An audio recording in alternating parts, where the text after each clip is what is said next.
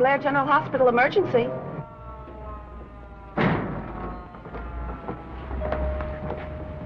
I'm Paul Messenger. Yes, Mr. Messenger. Dr. Carew's expecting you. Use the first elevator.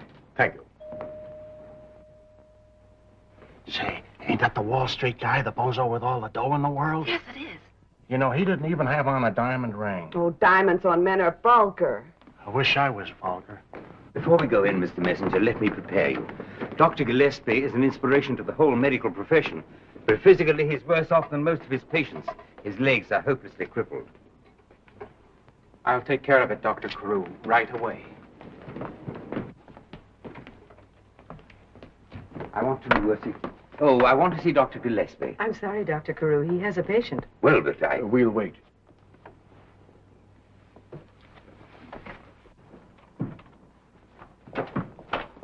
Here's the pamphlet, Dr. Gillespie.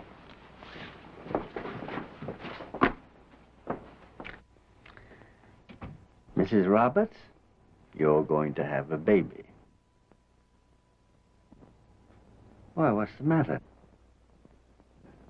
I'm afraid. Afraid? Yes. Why? Women die. Well, suppose your mother felt that way about it. My mother had courage. I'm a coward. Mrs. Roberts, nature is a very wonderful thing. It takes the food you eat and changes it into the particular substances our body needs. If we break a bone, why, nature will provide the extra calcium to mend that bone. If anything, it'll be stronger than it was before. You understand that, don't you? Yes, Doctor. Well, now, that's just what's going to happen when you have your baby. Nature will see that you have the strength and courage you need. Come on over here to the window. You see all those people down there? Those thousands of them? Yes. Well, the mothers of every one of those children felt exactly the same way you do. And so did their mothers. And those generations really had something to worry about, because we doctors hadn't progressed very far. They were in real danger. Maybe it sounds silly to you, this horrible worry, but I couldn't help it. My husband's worried, too. Well, you go on home and tell your husband you're going to be all right.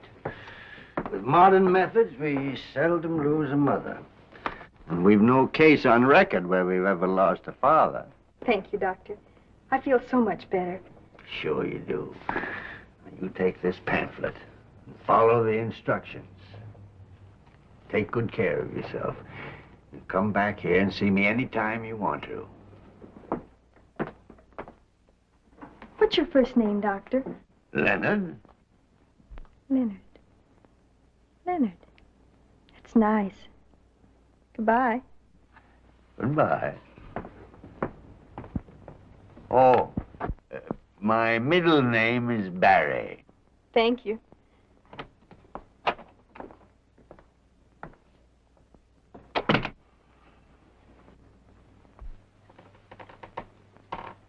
No, Conover, I won't let you have another nickel. Aren't you ashamed of yourself, an intelligent adult like you, gambling your wages away week after week? But someday I'm going to win it all back. Well, in the meanwhile, find another sap to borrow it from. Someday I'm going to sit down and prove to you you can't win money in a crap game. Get out. Yes, sir. I guess maybe you is right, sir. I've often thought I'd give up gambling and just stick to playing the races. Yes. Nurse!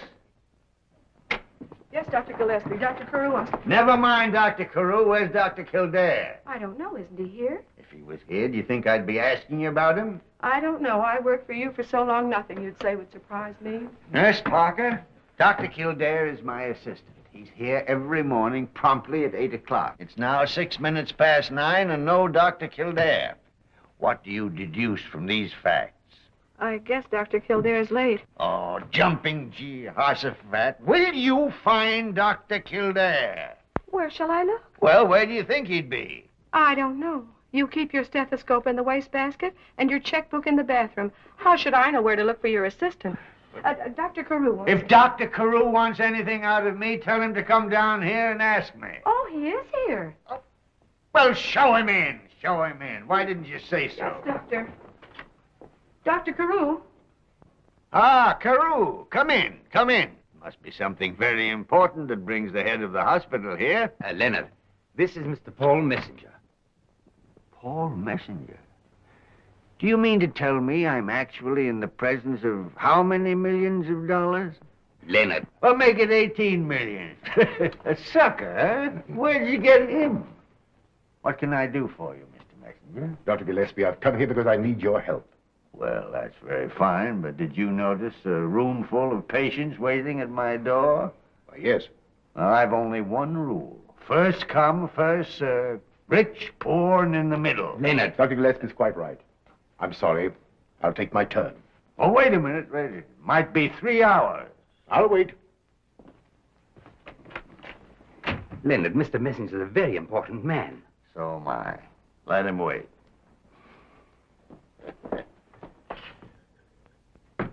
Nurse! Send in the next patient. No, wait a minute. Hold the next patient. Come in here. Hold the next patient. I think I'll grab about 5 minutes sleep. Fix the alarm clock, will you? Mind you, I said 5 minutes. Send the next patient in as soon as you hear the alarm go.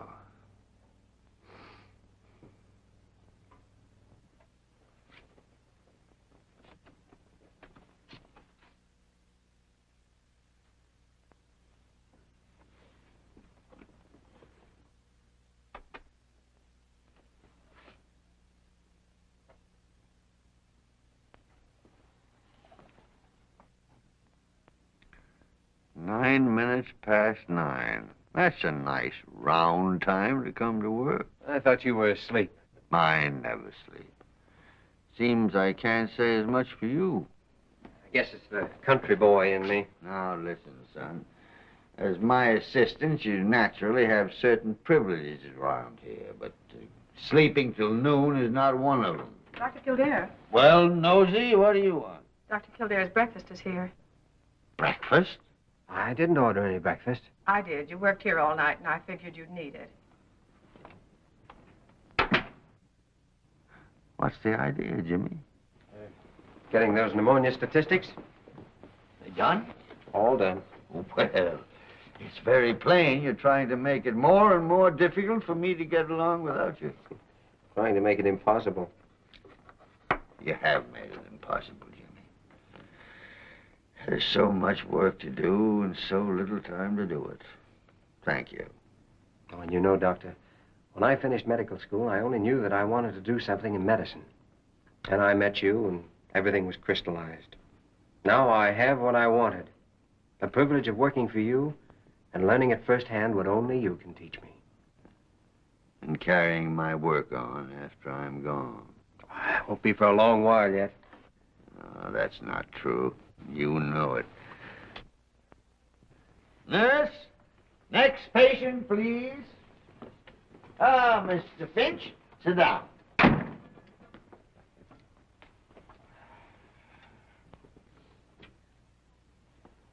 Jimmy, have they told you yet who's outside there waiting to see me? No, sir. Pulse irregular. Rapid. Mr. Paul Messenger, the United States Mint in person, is outside there waiting to see me. Cough. And he's going to wait 3 hours. Cough. Blood pressure 172 over 100. Go on, put your shirt on. No. Wait a minute, I want to talk to you. Say, we don't want to let him get off the hook. Nurse! Yes, Doctor. Is Mr. Messenger still out there? He's still there, Doctor. No, that's fine. Mr. Finch, you've been drinking again. It seems to me I remember a promise you made me a couple of months ago. Doctor, I tried to stop, but I can't do it. It's not my fault. My father was the same way. You understand, don't you, sir? No, I don't. You're a fool, and there are a million other fools like you. They want to drink, so they believe a legend started by a bigger fool that you can inherit drunkenness. Well, that's a lot of baloney. You can inherit a tendency toward diabetes or red hair. But if you drink, it's your own fault, and you can't blame your poor ancestors. But I always heard that... Yeah, and you were glad to hear it, because it gave you an excuse for sticking a bottle in your silly face. Now go on and get out of here. And don't come back until you've stopped kidding yourself. Yes, Doctor. Next patient. No. Bring in Mr. Messenger. Yes, Doctor. Mr. Messenger. Come in, Mr. Messenger. Come in. Sit down, Mr. Messenger. Sit down. This is Dr. Kildare, my assistant. How do you do? You know, there are still a lot of people ahead of me, Doctor. But there's not one of them I can charge as much as I'm going to charge you. That's fair enough if you can help me. Well, you look well enough, but I can find something wrong with you. Worst comes to the worst, we can always take out your appendix. What can we do for you, Mr. Messenger? Well, I came here to ask your advice about my daughter, Nancy. Oh, well, that's easy enough. Just bring her in, we'll have a look at her. I've tried to urge her for 6 months to see a doctor. Only two kinds of people don't want to see doctors. Those that know they're well and those that know they're not. Something has happened to her. It doesn't seem to be physical, and yet it must be, because she can't possibly have a care in the world. What you mean is that in 1,001 baffling little ways, your daughter's changed. That's it. That's exactly the situation. Just what kind of changes, Mr. Messenger? Well, she always was fond of dancing, but now she wants to go out all night, every night. Oh, that doesn't mean a thing. They call them jitterbugs. Jitterbugs, Dr. Gillespie. She's engaged to a splendid young man who adores her, and all of a sudden she's started to treat him abominably. Well, perhaps it isn't important, but when she sleeps, she keeps the lights burning. Well, that's bad. But there's not a thing in the world a doctor can do for your daughter if she won't see him, Mr. Messenger. You were just about my last hope. I'm going to let you have Dr. Kildare. Jimmy, tonight you disguise yourself as a potted palm or something and find out what's the matter with Miss Messenger. If it takes all night. If it takes 12 visits, or 100. Excuse me, the expense isn't important. Oh, but 1,000 lives a month are important. Tomorrow, Dr. Kildare and I are starting out on a long-planned experiment. This is sulfapyridine. Before it was discovered, the death rate of pneumonia was 25%. Sulfapyridine's brought it down to 7%. My wife's one of those 25%. Well, tomorrow, Dr. Kildare and I are going to start trying to find out why those 7% still die. I understand. I'll send my car for you at 8 o'clock. Goodbye. Goodbye, sir. And thank you both.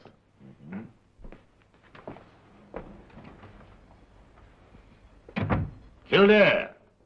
Oh, I'm sorry, sir. I was thinking... Yes, I know what you were thinking. You were thinking, now, tonight I can't go out gallivanting with that pretty nurse, Mary Lamont. Gallivanting? You know how much gallivanting I can do on my salary. I read in the paper the other day there's a doctor in Europe who claims love is a disease and that he can vaccinate you against it. Interns on $20 a month won't need any of that vaccination. Leonard Gillespie, you've done a lot of crazy things in your life, but this time you've certainly... Oh. What are you stalling around here for? Go eat your breakfast.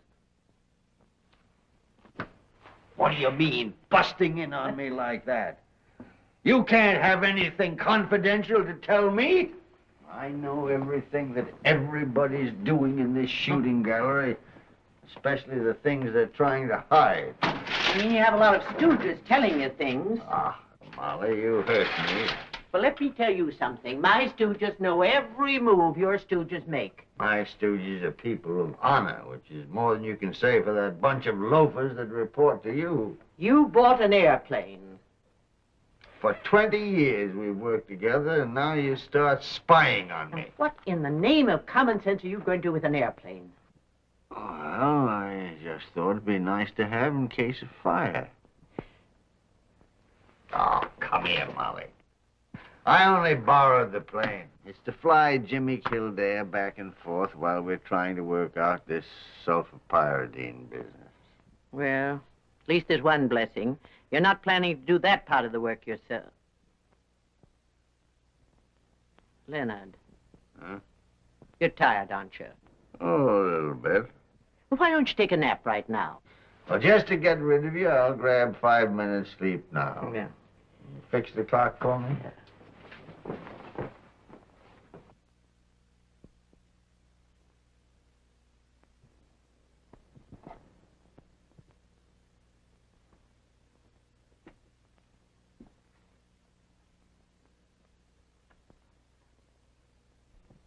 Dr. Young wanted in surgery. Dr. Young wanted in surgery. Dr. Young wanted in surgery. Dr. Young wanted in surgery. All right, come on, fellas. Where's my hat? Hat? Yeah, quit clowning. Where did you put it? Have you a picture of the hat, Dr. Kildare? Well, is there a hat? Our records show no entry of the hat in this hospital. Where's my hat? It was never x-rayed. What was wrong with your hat, Dr. Kildare? Did it need an operation? Say, why don't you try the maternity ward? Maybe it's going to have a little baby head. All right, you asked for it, so don't blame me. Dr. Joyner, there is working in this hospital a very beautiful young nurse named Miss Lopez. She has big brown eyes. She wears a uniform just a little tighter than all the other nurses. Well, sir, the other day I was up on the 4th floor, and I just happened to pass that little room where they keep the flowers, you know. Well, what do you think I saw? Oh, now, wait a minute. Shut up. Here's your blame hat. Say, wait a minute. Don't hold out on us. What was he doing with Miss Lopez? Oh, well, Miss Lopez was alone. I can't help it if Dr. Joyner has a guilty conscience. Money, money, money, money. Right? There it is. A half-month's salary. $10. Collins? 8 years grammar school, 4 years high school, 2 years pre-med, 4 years medical school. Then, if you're lucky, you get a job here as an intern, where every single month they force $20 on you. Oh, that doesn't stop Kildare. He still rushes Mary Lamont. Maybe he's in love with her money. After all, you know, she's a nurse. She makes $85 a month. Ah, a gigolo. Dr. Kildare wanted an emergency entrance right away. Thought this was your night off. Yeah, well, that's what he thought, but Dr. Gillespie changed his mind for him. Say, look, if you've got to work tonight, why can't I take out Mary Lamont? Well, I don't know why, but I bet she can think of a reason. Blair General Hospital. No, mister, I can't tell you that. I'm just the telephone operator here. Of course I work in a hospital, but I don't understand medicine. My brother's been managing a chicken farm for 10 years, but he still can't lay an egg. Sally, have you seen Mary Lamont? She said for you to pick her up at 41st Street and Gaylor Avenue. Mr. Kildare here yet, or do you want me to ride around the block again? Oh, coming.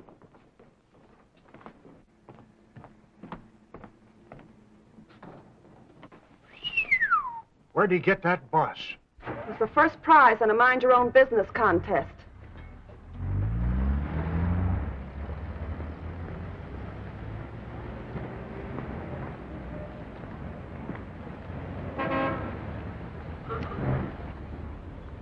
There she is on the corner. Yes, sir.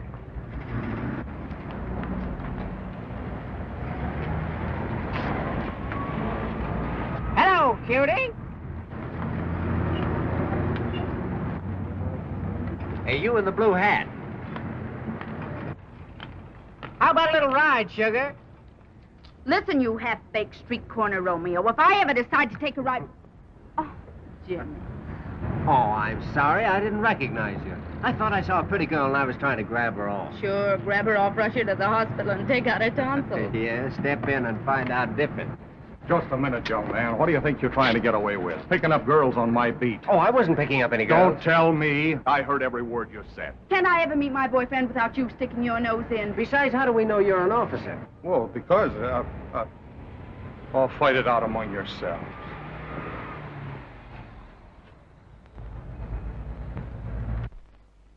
Get inside before anything else happens.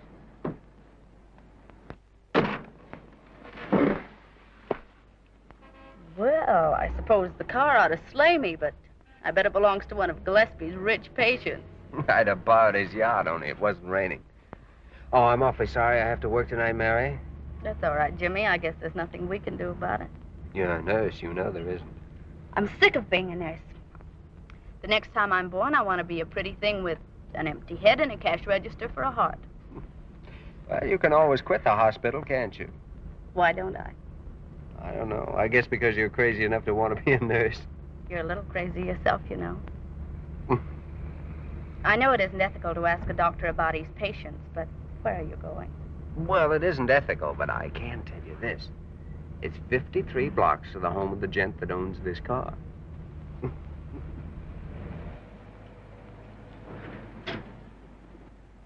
Here we are. Shortest 53 blocks I've ever seen. Say, Well, in case you're not impressed, they tell me that Paul Messenger is the 7th richest man in America. Jimmy, and he's your patient. No, not Mr. Messenger, his daughter. His daughter. The one that's in the newspapers all the time, the glamour girl? I guess so. What's the matter with her? That's what I'm trying to find out. Good night, Mary. I'll wait. Oh, well, I don't know how long I'll be. Well, my evening's ruined anyway. I might as well wait. What? That might take hours. You aren't going to operate on the girl, are you? He doesn't even know I'm a doctor. Say, what is this? Nothing. Well, as a matter of fact, Dr. Gillespie said to find out what was wrong with her if it took all night. All night? Yes, well, it's all right, because her father knows I'm going to work on her. Oh, her father knows. Yes, you see, she's been acting peculiarly of late, and Mr. Messenger doesn't care what lengths we go to as long as we fix her up. Well, I've heard a lot about how debutantes carry on, but I've never heard of one having her father's permission. Now, stop kidding me. You mustn't be prejudiced against Miss Messenger just because she's rich. You mustn't be prejudiced just because she's young and beautiful. Blair General Hospital, please.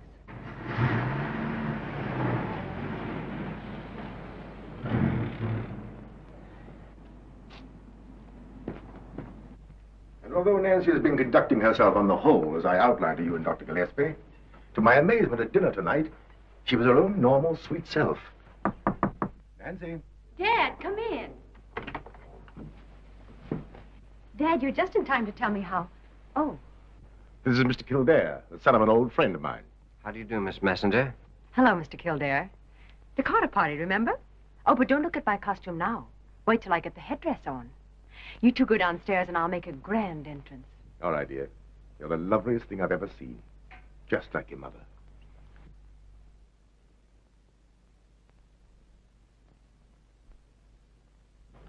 Yesterday, she said she wouldn't go to this stupid fancy dress party under any circumstances. Let's wait and see.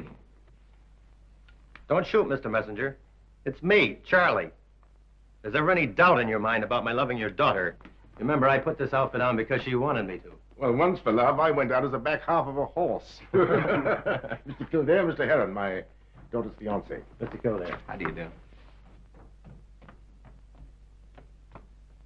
Why, Nancy. Excuse me. Hello, Nancy. You'll have to excuse me, Charlie. I'm not going to the party. You're not going? No. No, I don't want to go. If I don't want to go, I don't have to go, so I'm not going. Getting a little tired of this merry-go-round, Nancy.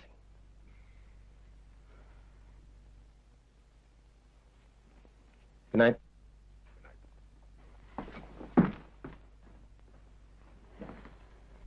It doesn't seem more than 6 months ago that you told me your entire life was wrapped up in that boy. I do love him.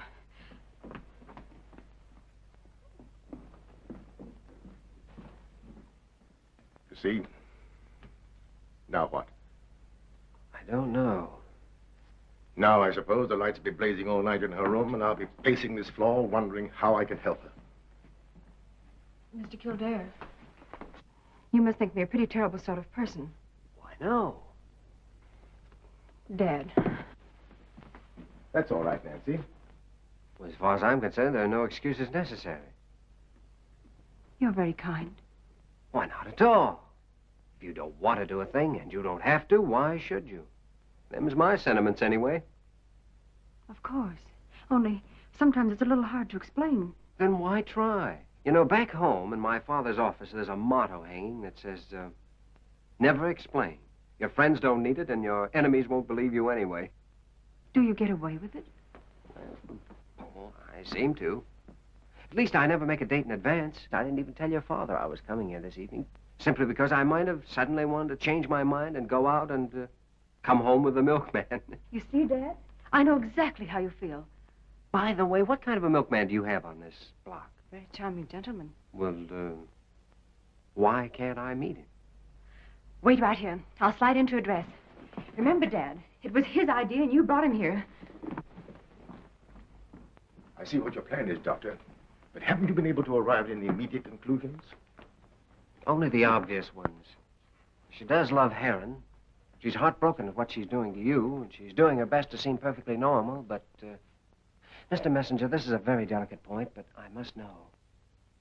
Did your daughter ever have any reason to hate her mother? Hate her mother? Nothing could be further from the truth. Why do you ask? Well, no reason now. Well, remember, this party's on me.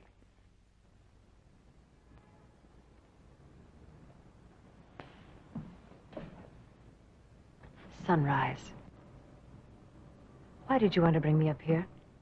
Oh, it's just we've had an exciting night, and I thought perhaps you'd like to see the daylight come. Do you watch for it often? Yes. Yes. Wouldn't it be a wonderful world if it were always daylight? I've thought of that. It's funny how the night affects some people. Me, for instance. I don't like it. A grown man, afraid of the dark.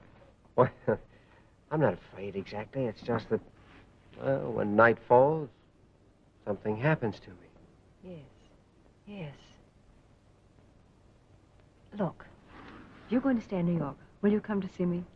If you want me to. We've been out since 9 o'clock last evening. And you've never once looked at your watch. You may not know it, but you get along with me better than anyone I know. Anyone excepting Mr. Charles Heron.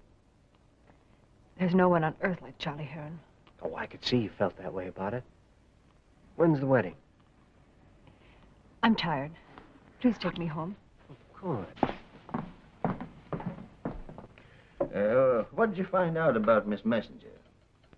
Only that she's a very complicated case, maybe weeks before we get the answer. I told you that yesterday without even seeing her. I don't suppose you found time this morning to read the weather reports?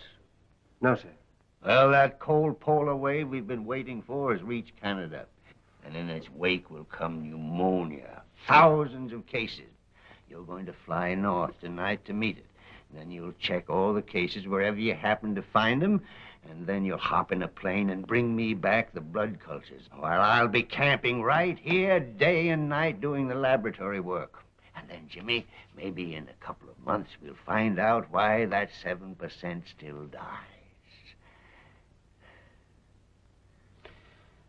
Pardon me, sir. Don't you think we ought to rest a few days before we go on? Rest? Well, what do we want with rest? Nurse! Parker! Come in here. Pneumonia. It strikes so quick, and we work so slow. Why, we ought to be ashamed of ourselves. This is the 20th century. We ought to be able to cure anything. And yet we let this white death, this invisible killer, run riot as though we were still living in the Dark Ages.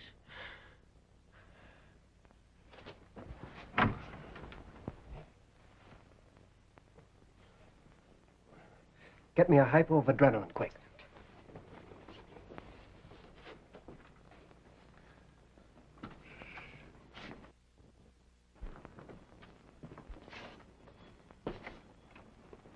Lieutenant Gillespie, I have a bone to pick with you, and you stay your end then. Well, what happened? Tell me, quick. Fainted. Get outside there, act as if nothing had happened. Give me that adrenaline. Adrenaline, yes. You ought to know you can't burn the candle at both ends. You'll bounce back quick after this. It's just exhaustion, that's all. That's not all. And if you don't know what I mean, it's time you did. You know, too. Oh, I know everything about him. When you were running around in diapers, I was watching over him, listening to him recommend 8 hours of sleep for everyone else and get along with 2 himself. His legs were good once, but they wore out trying to keep out with his willpower. He had resistance, but he loaned it to his patients and never got it back. Now his time is getting short. I didn't think he'd want anyone else to know. Well, the first day I came here, he asked me about a discoloration on his finger. Kept hounding me until I said it was a melanoma and it meant cancer. And why didn't you keep him from starting this sulfur-pyridine business? Me tell him what not to do?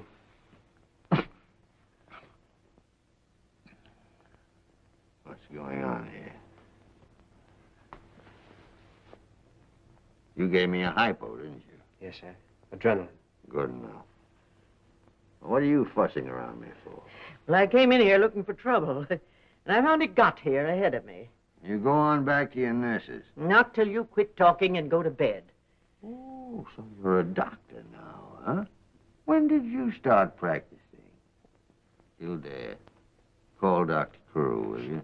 Carew? Sure, he's the best doctor in this bowling alley. That's the reason he's head man. He'll have me skipping rope in 5 minutes. Dr. Carew, this is Kildare. Dr. Gillespie has just had a slight collapse. He wants you immediately. Collapse? I didn't have any collapse. I got the constitution of a horse. I just get tired once in a while. Well, even a horse gets tired. I'm going to send your patients home. Come back here. I'm going to send them home. When I see you skipping rope, I'm going to run around town with a basket and collect them again. Dr. Gillespie will see no one today. Everybody been notified about new appointments. Yes, Miss Bird. 25 years ago, I took you out to dinner. I might have known that sooner or later you'd take advantage of it. And you shut up, or I'll tell Dr. Kildare how you tried to put your arm around me in the lunch wagon. Leonard, I'm so sorry. Now, look, I've got a couple of mourners here already. What I need is a doctor. You? Listen to a doctor? Don't make me laugh. Well, I sent for you, didn't I? Now, listen. I passed out. Kildare injected adrenaline. I came to. Pulse 78, general feeling of lassitude. I take it up from there and stick to medicine. If you still remember any. Cancel Dr. Gillespie's appointments for the rest of the day. Already cancelled? Get his bed ready and bring me 3 grains of sodium amytal. Yes, Doctor. I don't need any dope. I can sleep without it. But you won't. I give you my word of honor. I don't believe you. Are you doubting my word? I certainly am. Wait a minute. This Nebutine. Do just as well. Now, you take those and don't argue. Yes, Doctor.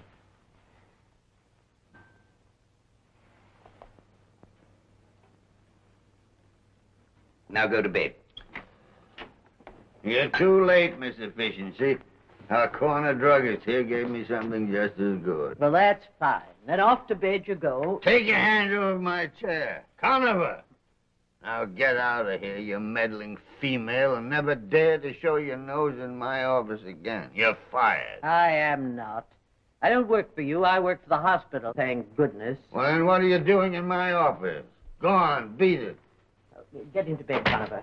Conover, don't you pay any attention to No, her. sir, I won't.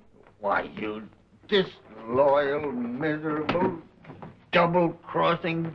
Yes, sir, that's what I am, but you's going to bed. Well, I better get my own work cleared up, just in case. Oh, by the way, Kildare, Mr. Messenger rang me up this morning. From his daughter's mood, he feels sure that with a little time, you might gain her complete confidence. Dr. Carew, I understand. Naturally, you don't want to think about anything else at a moment like this. Of course, I don't have to tell you that any hospital is like a family of children, always out at the elbow, with winter coming on, no coal in the cellar. And Mr. Messenger's a very rich man. Dr. Carew... You're perfectly right. Forget about it tonight. We'll talk about it later.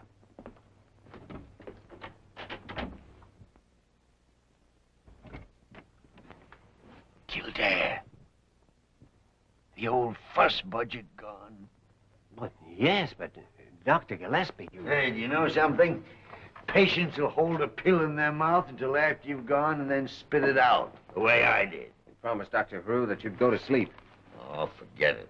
He broke a promise he made me back in 1921. Now, Dr. Gillespie, you and I both know that there's one particular reason, one inescapable reason why you must conserve your strength. You didn't tell Carew, did you? Oh, no. No, I knew you hadn't. I know you won't. Jimmy Kildare, out there, pneumonia starting on the rampage. Tonight you're going to hop a plane. Well, Nosy, what do you want now? Dr. Gillespie, are you all right? A full report of my mental and physical condition will be made out for the files. I'll see that you get a copy. Yes, Doctor. Dr. Kildare, your mother and father are downstairs in the reception room. Oh, my mother and father here? Yes, Doctor. Well, isn't that nice? Give him my best regard. Be back at 3 o'clock, Jimmy. We'll need a good, solid 6 hours together if you're going to go out tonight.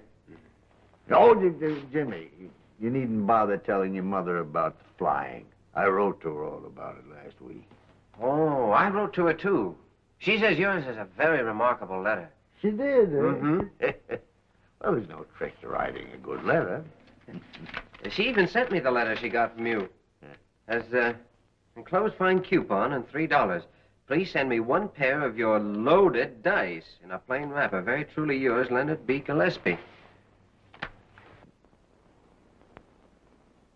I must have put this letter in the wrong envelope.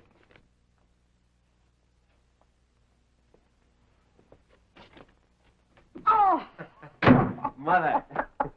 Hello, Dad. How are you, Jimmy? Oh, fine. Gee, this is a treat. I knew I needed something. Now I know what it was. Let me get a good look at you. I brought your heavy overcoat, your winter underwear, and a chocolate cake. Don't let her kid you, son.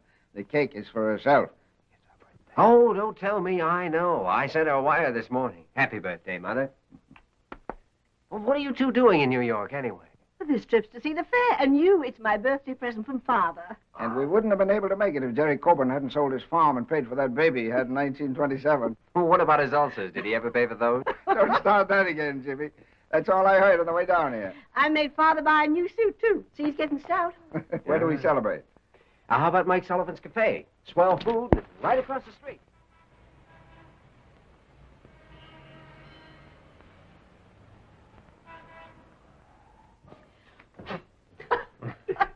Mrs. Kildare, the first time I saw your son, I knew his mother'd be a fine-looking woman.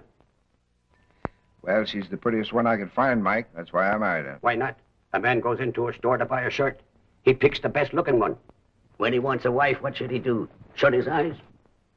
You better be careful, Mike. Much more talk like that and you will spoil it. Well, that's the way it should be.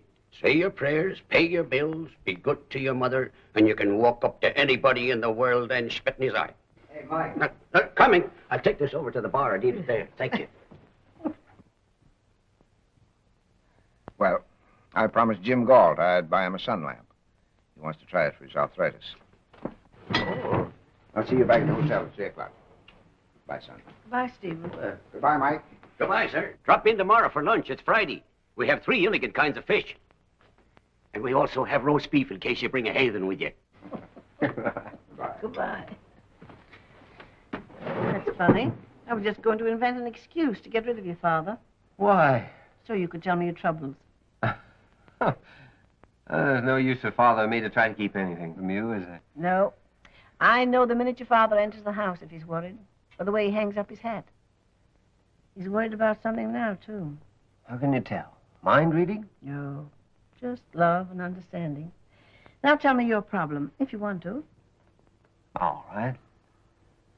I have to keep someone from doing something. There just isn't any way to do it. You mean you haven't seen the way yet? Nothing's impossible, son, unless you stop trying. But this is different. Because what this person wants to do is something that should be done. It's for the good of the whole world. Hmm. There's very few men left like that now. Why do you want to stop him? Because if he keeps on, it'll kill him. I'm afraid I'm not going to be much help to you. I've never had to decide big things.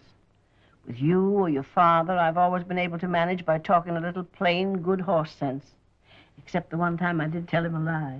He'd been working in the garden too much. And I knew it was bad for his rheumatism, but nothing could stop him. So I hid his tools and told him a tramp stole them. That stopped him. Well, Mother, Hey, wait a minute. You took away his tools? Yes. Well, I think you've shown me just what to do. How about right? That isn't a big problem.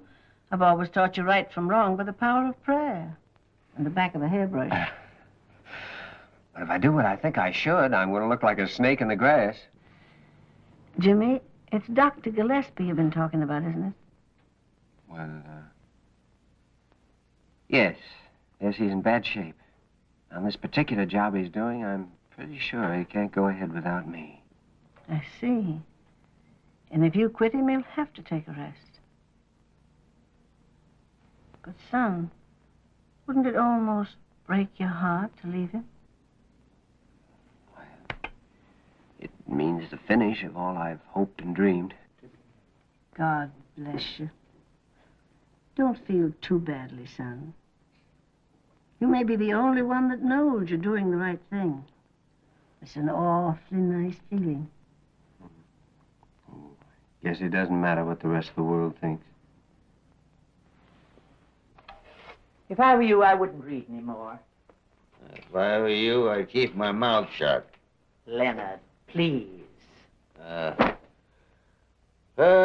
Maybe I don't feel so good.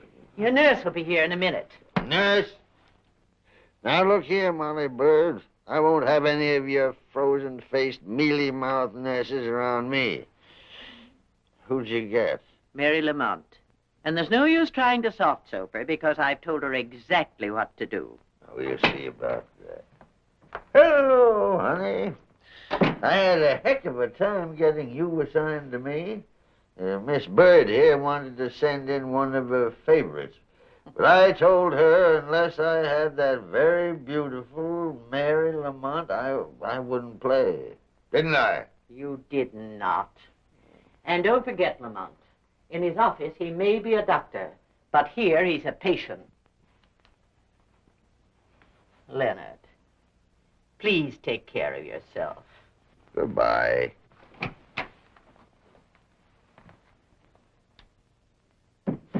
I'd like a cigarette, please. Never mind that chart. Give me a cigarette. No cigarettes. Are you going to mind me or that fool piece of paper? No cigarettes. Now, look here, Mary. You're a very nice girl, and I like you. I'm going to give you a little advice. The great secret to being a successful nurse is to obey the rules, but at the same time keep the patient happy. My book only says, obey the rules, period. What do you want to know about me? I'll tell you. It's time for your dinner. Let's see. Ah, now you're talking. Order me a small steak, some mashed potatoes, and a piece of apple pie and some cheese and a cup of coffee. Hello. I'm ordering Dr. Gillespie's dinner. Please send up a small cup of gruel, some junket, weak tea, no cream or sugar. Thank you. Oh, that's fine. And after dinner, you might order me a postage stamp. I'd like to do a little reading. What do you expect to do with that thing? I'm going to take your temperature. Any temperatures taken around here, I'll take them. What are you laughing at? Something you said last week. There's no patient in the world as ornery as a sick doctor.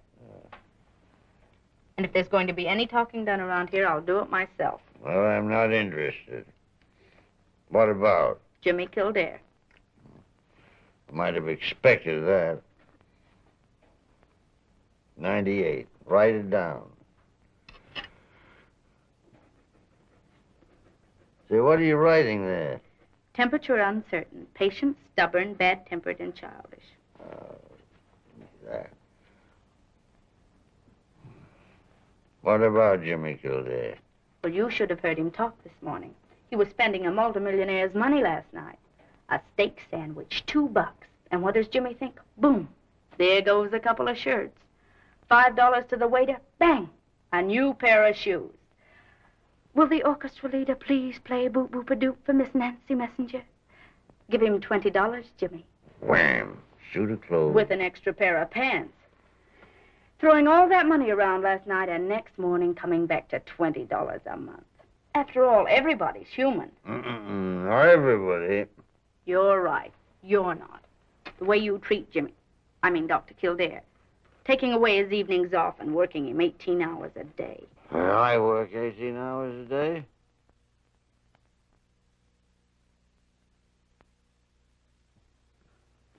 Oh, I'm sorry, Dr. Gillespie. I shouldn't be talking to you like this when you're not feeling very well. Hello, Mother. Hello. Did you get the sun lamp? No. They didn't have exactly what I wanted. Jimmy looks fine, doesn't he? Yes. I've never seen him look any better.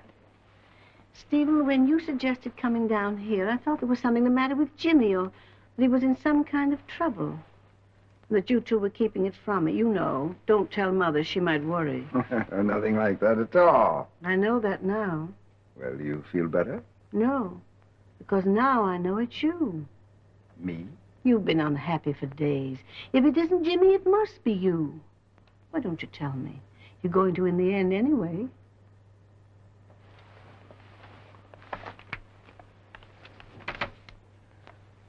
From Dr. Jack Carboy. Just the last paragraph. The rest is all technical. I think it's coronary disease. And dear Steve, it's a very unpleasant duty to tell you, but I think you may live 10 seconds. Or 10 years. Come and see me and we'll talk over the details. He says 10 seconds. Or maybe 10 years. Oh, Steve. Now, Mother, I'm going to see another doctor. That's why we came to New York. But we mustn't tell Jimmy. Martha, we've been married a long, long time. And every day has been a happy one. I had hoped that it might go on for 20 years more. You're not going to be foolish enough to tell me that you don't mind dying. So that we can think of some philosophy that will make it easier for either of us. No, dear. I just wanted to say that medicine might not do any good, but we know that tears won't. But there is one thing left. The same help and comfort we got the night that Jimmy had typhoid fever. And we waited, not knowing. You remember? I remember. He marks the sparrow's fall. Stephen, I'm going to take you to every heart specialist that's listed in the New York telephone book. I know he marks the sparrow's fall. But I remember, too, that the Lord helps those who help themselves.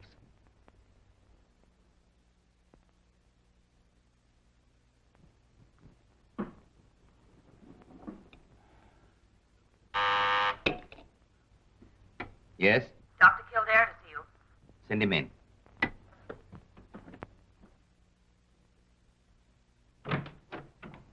Good morning, Kildare. Morning, sir. Dr. Carew, what have you done about the messenger case? Nothing at all. I'd like to take it. You would? Yes, sir. I think it's too big an opportunity to miss. Oh, but does Dr. Gillespie know? No, not yet. Well, I'd hesitate to take you away from him without his knowledge and permission. Well, Dr. Carew, I've made up my mind. If necessary, I'll hand in my resignation. Oh, no. Yes, Dr. Carew. I'm assigning Dr. Kildare to the messenger case. Make out an order and I'll sign it. Oh, Dr. Carew, please, I'd rather tell Dr. Gillespie myself than have him learn it through an official order. Oh, yes, of course. Yes, sir? Don't put through that order about Dr. Kildare until I let you know. Well, this is all very fortuitous. Solving the messenger case will be a priceless asset to you when you're ready to go out into private practice, and, of course, it won't do the hospital any harm. I've taken that all into consideration. What's the latest report on Dr. Gillespie? There it is. Haven't you seen him? No, Nurse Molly Bird asked me not to go in. We're not very happy about his condition. I can see that. Wait outside, Mary. I don't want you to hear what I got to say to the head of your hospital. What's this I hear about you taking Kildare away from me and putting him on the messenger case? Why, who told you? Oh, I knew about it before the echo of your voice giving the order died away. What have you been saying to my boy? I've told you 10,000 times to run your hospital and let my office alone. There wasn't anything he said, sir. I made up my own mind. Yeah, that's absolutely true, Leonard. Get out of here.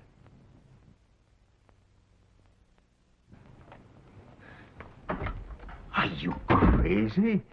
You know I can't go along with our work alone. I'm sorry, sir. But Jimmy, you're tired. Take the day off. Go out and get some relaxation. You'll feel differently about it tomorrow. No. Messenger's too big a chance to give up. Oh, I don't see any reason why I should go on working 24 hours a day on something that won't pay me a cent when I can get in with one of the richest men in New York.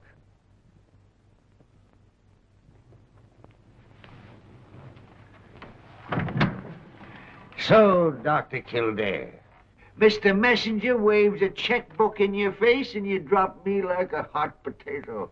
I've waited 20 years for an assistant, and I find I've picked a common little money grubber. What did you want to study medicine for? You'd have made a swell pawnbroker.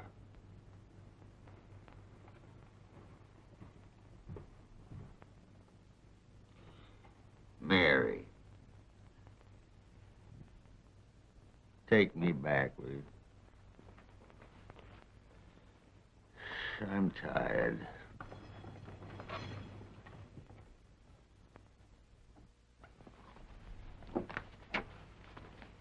Here's your fishing rod, Doctor. Fishing rod? Where'd I get a fishing rod? Remember that fella that we killed? The one that had the misery in his back? He gave us this. What are you grinning about? Well, I'm glad you have to go away. I mean, I'm glad you're sick enough to be well enough to go. I mean, if you're getting some sleep, it'll give you some... Well, this is a fish basket. Take it with you. That isn't mine. Oh, yes, it is. I meant to give it you for a Christmas present last year, but I forgot all about it. Molly, you're lying. You can't prove it. This is nice to keep hot coffee in. Where did that come from? It had the hospital's name on it, but I scratched it off. Well, under those circumstances, I'll take it. Well, for years I've known you've had stooges reporting to you, but this is the first I've heard you have them stealing for you. Miss Lamont, write this into your report. My patient was feeling fine until 15 or 20 chattering females descended on him. Goodbye, quick. I guess I can take a hint. I'll see you before you leave tonight, Leonard. I'll be at the train, Doctor. Should I go help Dr. Kildare pack his things, sir? Conover. No.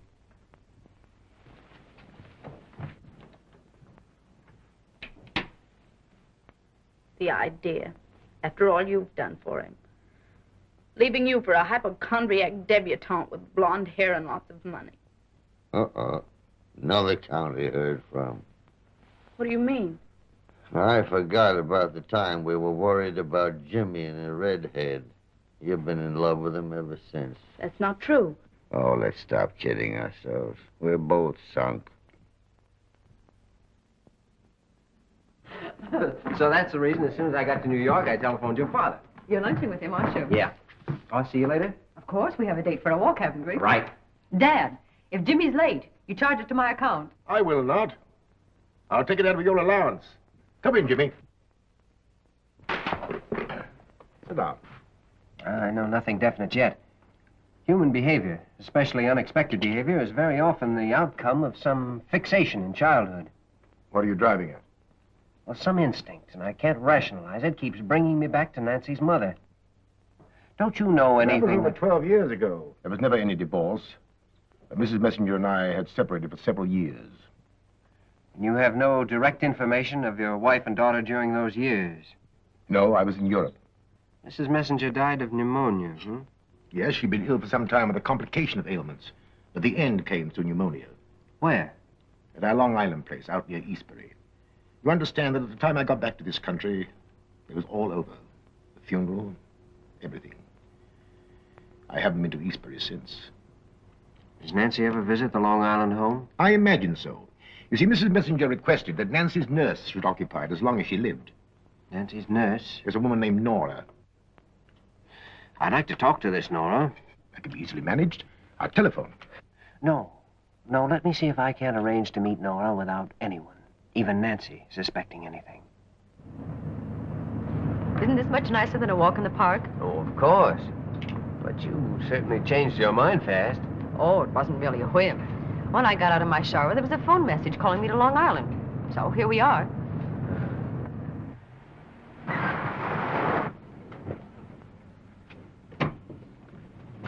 There's the house. Nora. My little lamb. Nora, this is Mr. Kildare. Pleased to meet you, sir. How do you do? Well, come in, come in. Well, now, let me take your things. Oh, my. This is the nicest surprise I've had since the last time you came. Surprise, Nora? Why, it was your message that brought me. What message? I didn't send you any message. Well, that's funny. What did the message say? Said to come to Long Island immediately. But maybe they took the message wrong. I'll ask the servants when I get home. Well, old fella. Well, what's wrong with you? Poor thing's been limping around here for a week. Oh. Well, Pete, you have a bad shoulder there. You found out quick enough. I just happened to hit the sore spot. Looks to me like you were asking questions with your fingers, the way doctors do. Well, what's wrong with doctors, Nora? What's right with them? Nora. They stood by and let your mother die right before your eyes, didn't they? Nora, please.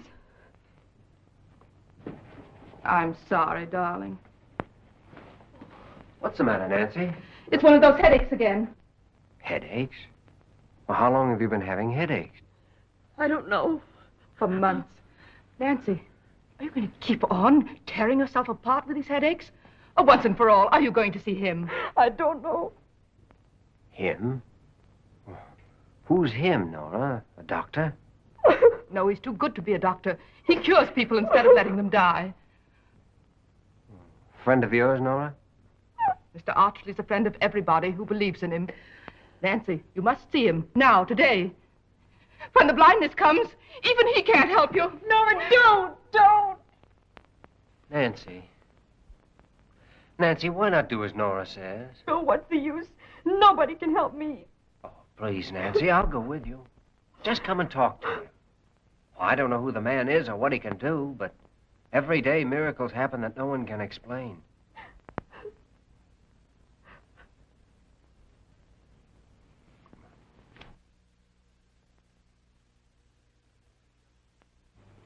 Anyone as young as you, Miss Messenger, is not meant to suffer pain. But you do, don't you? Violent headaches. I can see that. Mr. Archley, Miss Messenger has just had a very severe attack. Don't you think she should lie down and rest a while before you proceed? Yes, an excellent idea. Nora, will you take her, please? In here, my dear.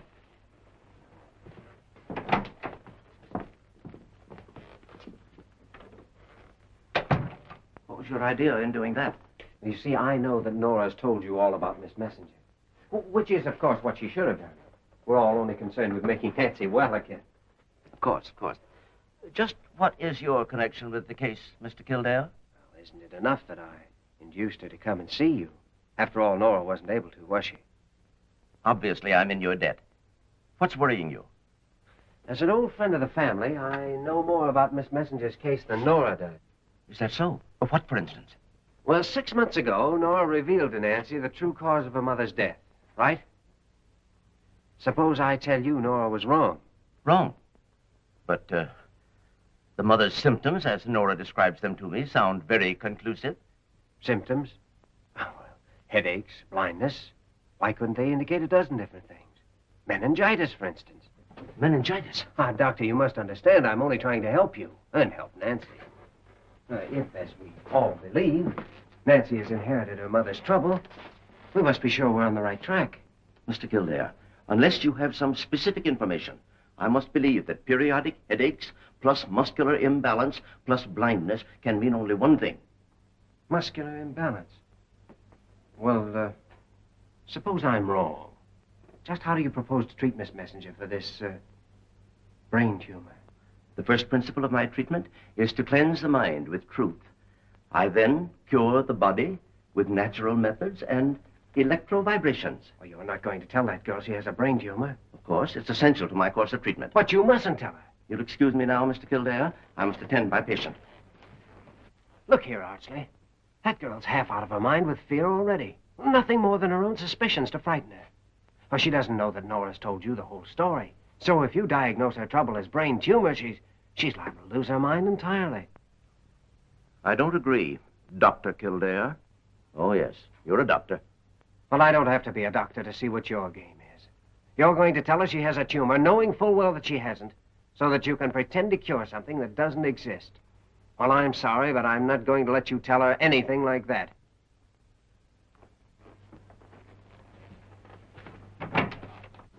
Nora, Miss Messenger, I'm convinced I can bring you back to perfect health. But Dr. Kildare here seems to think differently. Doctor. It's true, Nancy. I'm sorry you had to learn it this way. There's no use keeping it a secret any longer. I'm a doctor. You, Jimmy. You a doctor. Enough of a doctor to know that you're not going blind and you're not going to die because you don't have a brain tumor. Nancy, I'm a pretty good doctor. And every instinct I have tells me there's nothing wrong with you. Nothing but grief and fear and brooding imagination. Since you're a doctor, you oughtn't be the one to drive this poor child stark raving crazy. Did you mean that? Hasn't she got any tumor?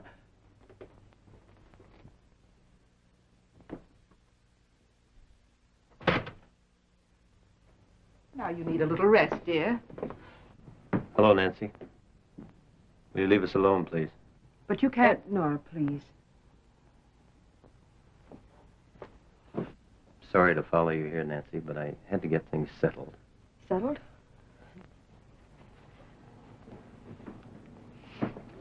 You realize, of course, that you haven't let me see you for a week, although I've called at the house at least every day. The situation's very obvious, Nancy. You just don't love me anymore. You're too nice to tell me so. I realize now that it's up to me to make it easier for you. Goodbye, Nancy. You'll never see me again.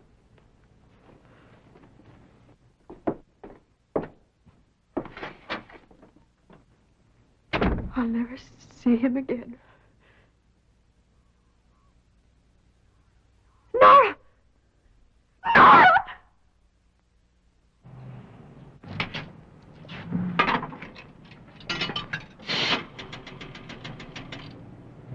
Emergency call, Blair General Hospital, New York City. Oh, hello, Dr. Kildare. No, Joe Wayman's not on duty tonight. He finally promised to buy me a dinner, and he didn't seem feverish when he said it either. Hey, did you say Dr. Oh, excuse Kildare? me, Doctor. Here he is. Hello, Doc. This is Joe.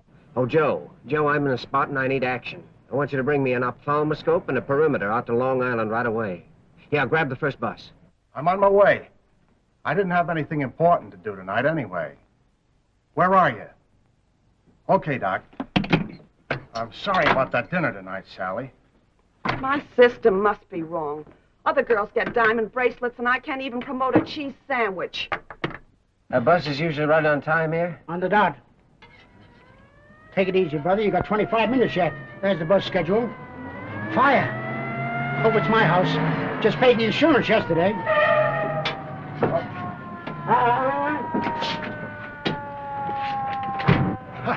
21 miles in 19 and a half minutes. I'd have made it sooner, only it makes me nervous to go fast. How'd you get the ambulance?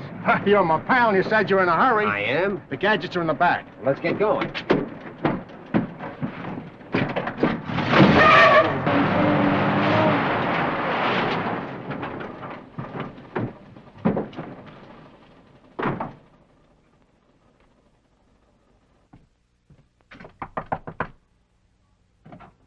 Nora, Go away, Doctor. I have to see her. You're not going to. But she hasn't a brain tumor. I'm positive she hasn't.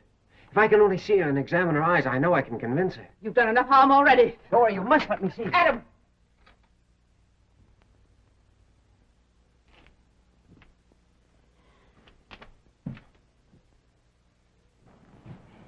Well, baby, the moment we got that phone call, I knew I'd be needing you. Oh, excuse me a minute, Doc. I want to take a look at that back tire.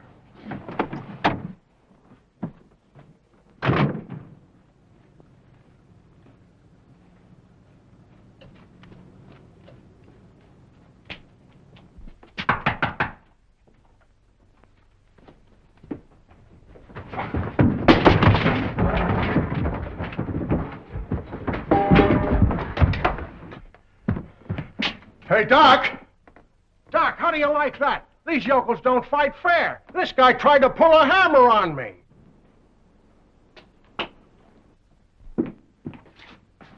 Nancy? Nancy? Look, I know how you feel about me, but I want to help you. I'm sure you don't have brain tumor. I'm positive we can straighten everything all out. Oh, please, Nancy, please look at me. Jimmy, I can't see you. I can't see anything, Jimmy. I'm blind.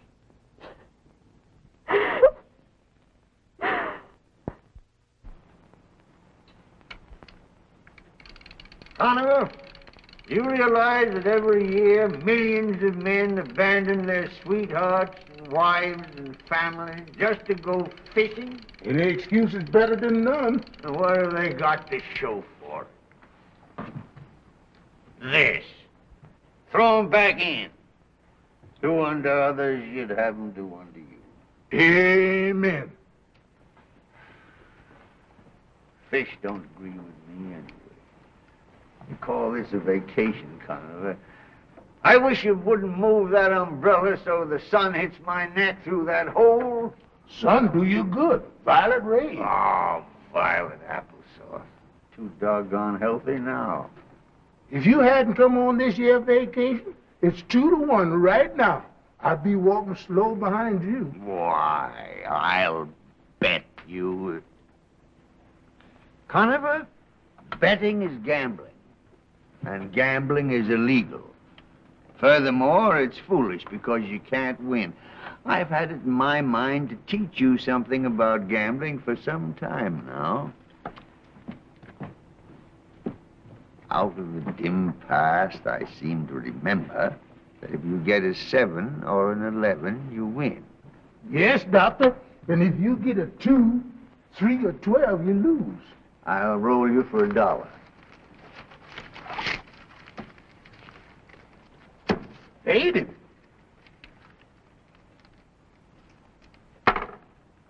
Lucky 7, you win.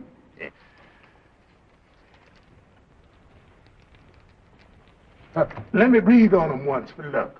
Go on, breathe away.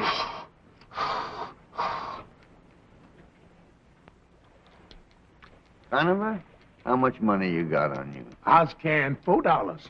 $4, huh? Snake eyes, I win.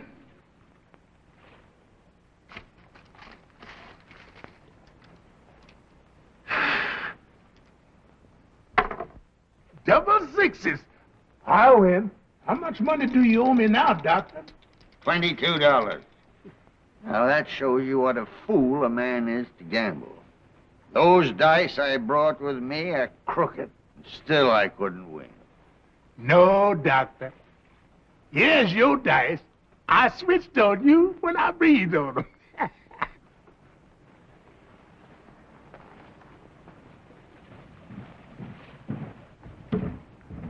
There's a man walking towards us. Probably somebody from the hospital. Tell him I'm asleep. Howdy, Dr. Kildare. Hello, Conover. May I speak to you for a moment, Dr. Gillespie? Can't you see I'm asleep? I hate to be a nuisance, sir, but, well, I'm at the end of my rope. So you hung yourself, huh? Well, it's about the messenger girl. She's in the hospital. She's totally blind. Blind? Dr. Gillespie, Miss Messenger's optic nerve seems entirely normal. There's no sign of deterioration. By every test, she should be able to see. But she's blind. Please, Dr. Gillespie, if you can't come back to the hospital, I'd like to bring her here to see you. No, young Dr. Kildare. You dug this pit for yourself. Get yourself out of it. Goodbye.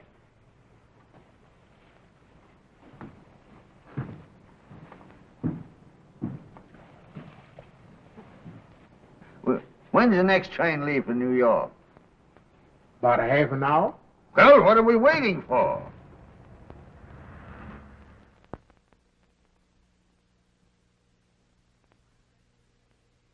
My lecture today deals with the type of human suffering that invariably baffles a young doctor.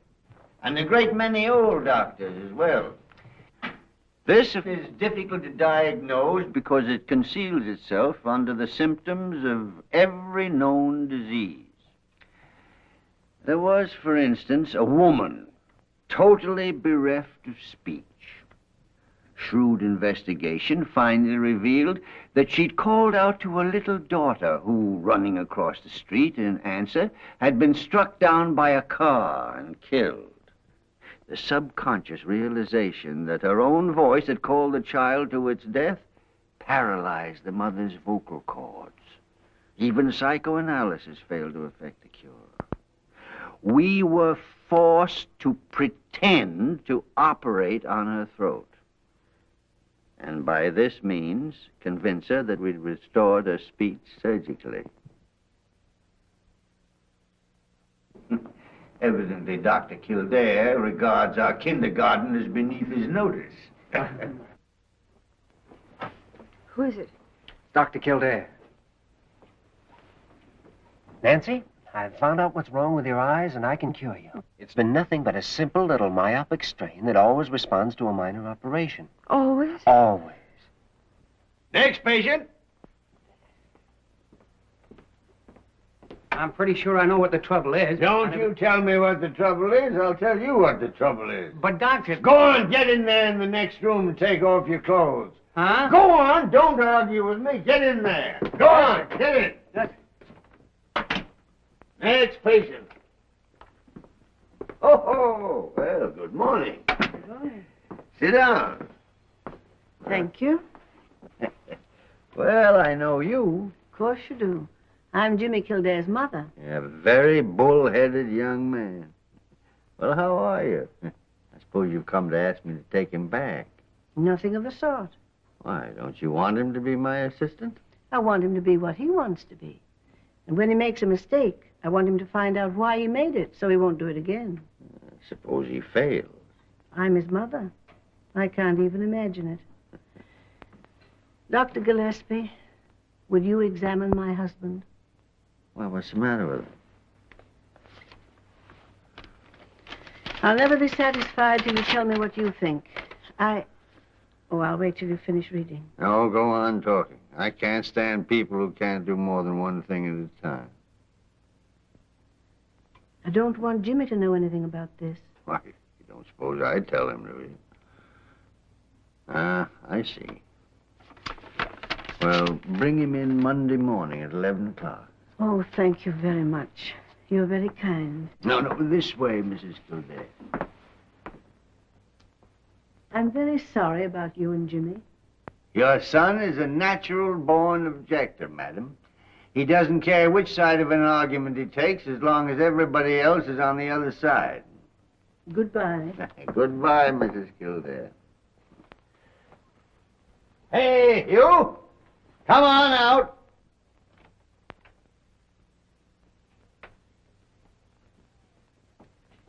Now I'll listen to you. What's the matter with you? Nothing at all. I never was sick a day in my life. I just come here to repair your telephone.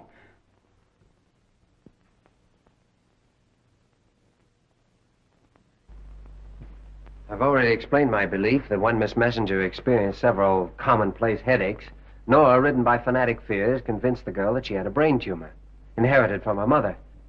But now my conclusion is that the factor which directly induced Nancy's mysterious blindness was Mr. Heron's words, "You will never see me again." Will you come in now, please? Has Dr. Kildare made it clear that Miss Messenger has been led to believe that an operation has been performed on her for a trivial eye ailment? Yes, oh yes.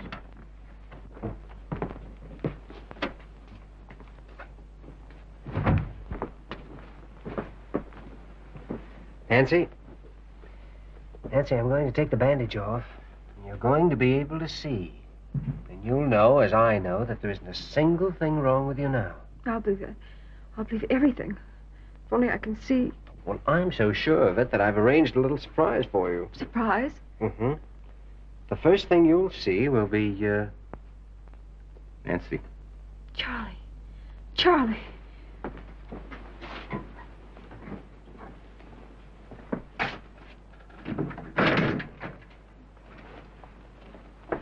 Now the room is full of sunlight.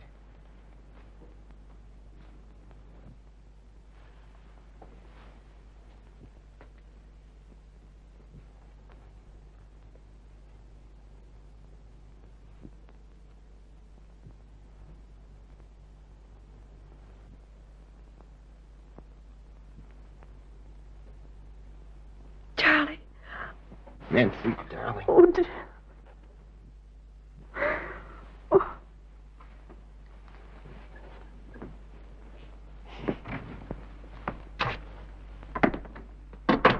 Thank God. Fine work, Doctor. We'll talk about gratitude some other time. Do you think I might go in to see her, Doctor? Oh, yes. A good idea to knock first. Oh.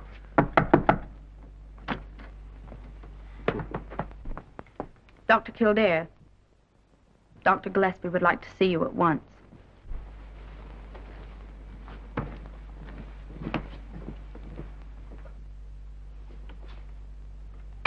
You sent for me, sir? I sent for a lot of unimportant people. You just happened to get here first. Well, Dr. Gillespie, without knowing it, you've done me a very great service. You'll be happy to hear that Miss Messenger... I don't want to hear anything about your diamond-studded millionaire patients. I got a couple of pretty good patients myself. Parker! Send in those patients. You know, the funny thing is, ever since you left here, everything's been running like clockwork. What patients? Those two people! The man and the woman, you nitwit! Oh, why didn't you say so? Isn't her fault. I don't talk loud enough. Mother. Dad, what are you two doing? So what's the matter? Is something wrong? Dad, are you ill? No, Jimmy. Oh, Mother, I have a right to know. We were worried about your father's heart, Jimmy. Oh, why didn't you tell me? But we know it's all right now. Dr. Gillespie, they're trying to make me think there's nothing serious. My diploma's over there. Have a look at it. Are you sure, Dr. Gillespie? Did you look for any signs of thrombosis? You little whippet! Are you questioning my diagnosis? I beg your pardon, sir. I didn't mean that. Oh, yes, you did, too. Ever since you started your Park Avenue practice, you don't trust any doctor unless he wears a high hat and spats. I'm sorry, sir. Yeah. Well, you should have told me. Well, it was our worry until we had to tell you, Jimmy. And stop fretting about it. It's all over now, isn't it? Yes, but past 2 minutes I've been doing some fast thinking. About what? My week off next month.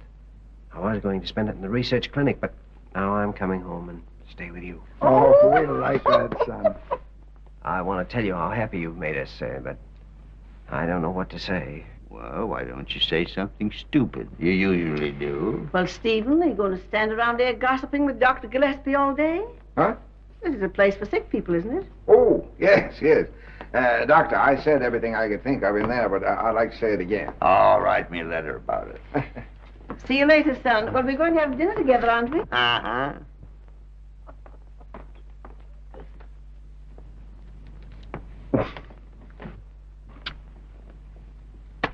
Goodbye. Bye, son. Now, let's see. Who are you? Oh, yes, I remember. An Irish pawnbroker named Kildare.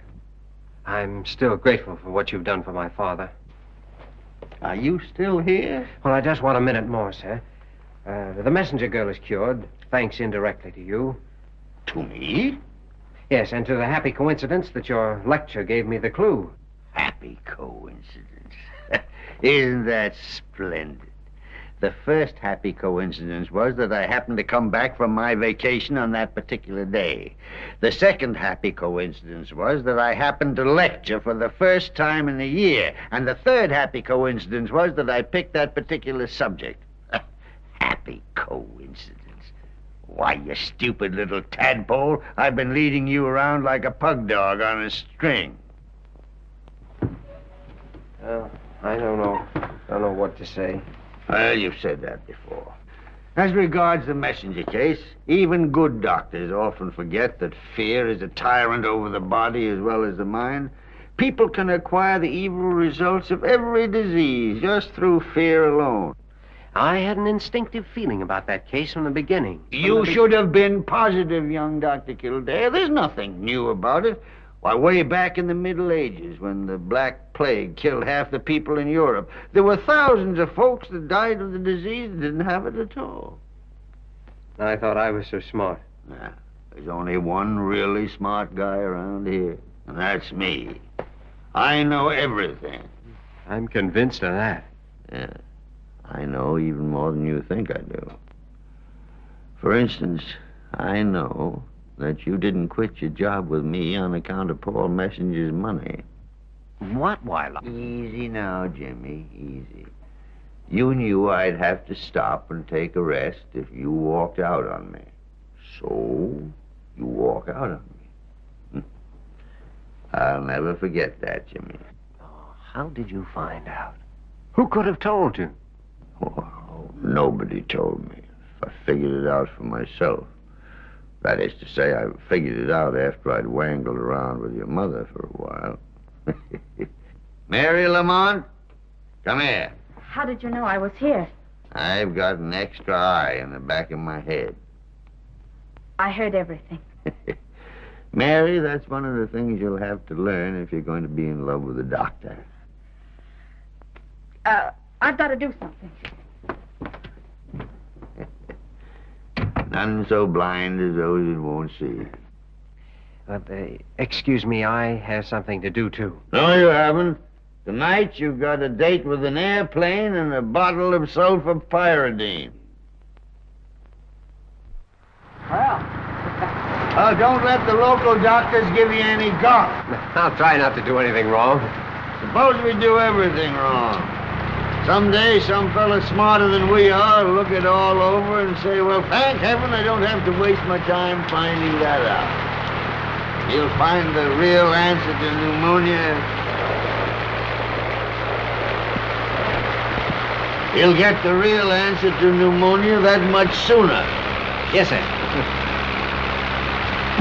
Bye, sir. Goodbye, son.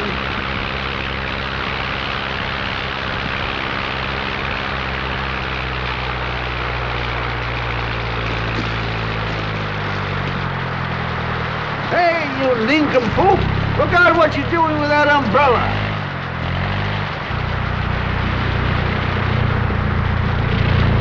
Bye!